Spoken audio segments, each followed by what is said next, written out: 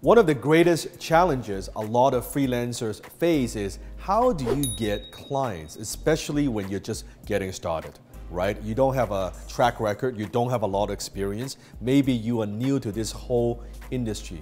What could you do? Now today I'm going to introduce you to my director of copy, Peter here. Now Peter also started off as a freelancer, right? Not knowing a lot about what he's getting himself into. So I want him to share his story with you of how he got started. More importantly, I'm also going to bring more mentees onto my channel, have them share what they have learned from me and how some of the lessons have applied and affected their life. So enjoy. Cool. Hey guys, my name is Peter, and you've probably seen me in a couple other videos with Sifu where I'm getting beat up in Wing Chun videos, but really I got my start in the world of copywriting and freelancing, where for the first few months I got beat up by clients and rejections. So today I want to teach you guys a bit more about what I went through, how you can get your first clients as a freelancer, and really what not to do. So one story that Sifu told me when I first came onto the team was about his first business. You see, Sifu had a lawn mowing business where he was first trying to get his clients. He knocked on every door in every neighborhood and he said, "Hey, can I mow your lawn?" And of course, they all said no. So one day, Sifu saw this lawn and it had just tall grass, it was unkept, it was really messy, and the owner wasn't home. So Sifu did something really dramatic and he just mowed the lawn for them. He sat on a porch and waited for the owner to come back. When the owner came back, they drove by and they actually didn't even recognize it. So when they drove back, they're like, "What the hell is this?" They looked at the lawn, they saw Sifu on the porch and they're like, "Oh, did you do this?" And Sifu Dan, he said, "Yes, I saw this lawn, it was really unkept. I just did it for you. I thought you were busy. Like, I'm just a young kid trying to get started in business." And the owner, she was so surprised, but she was really, really grateful. And she paid Sifu his first $100. So from that lesson, you need to learn one thing. When you want to get more clients, more freelance clients, the first thing we'll have to do is to add value.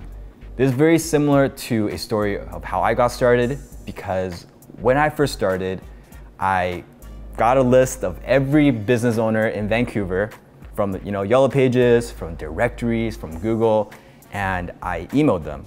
I said, "Hey, I do copywriting, you're a business, do you want my copywriting services?" And guess what they said?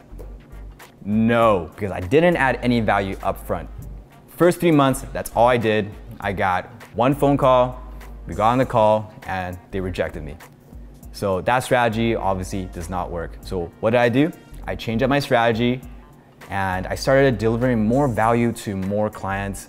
I saw their website and I emailed them, "Hey, I went on your website, I saw you can make these changes, these changes, these changes, and I think it's really improve your business, improve your conversions, it'll get you a lot more revenue."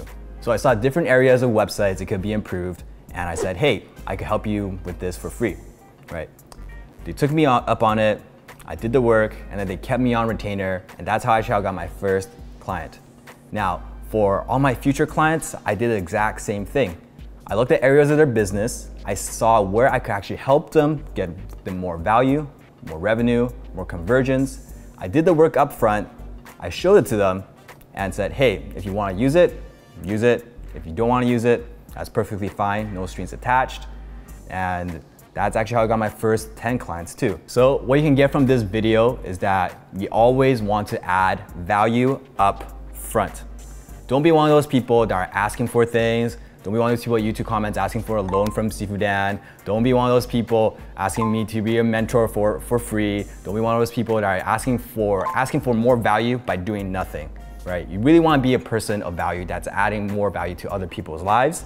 And that's really how you get your first clients as a freelancer. So if you like this video, leave a comment down below, smash the like button, and we've actually prepared a training for you guys if you want to learn how to become a more financially confident freelancer, earn more money, get more clients. There's a link in the description that you can click down below. So click that if you want to learn more.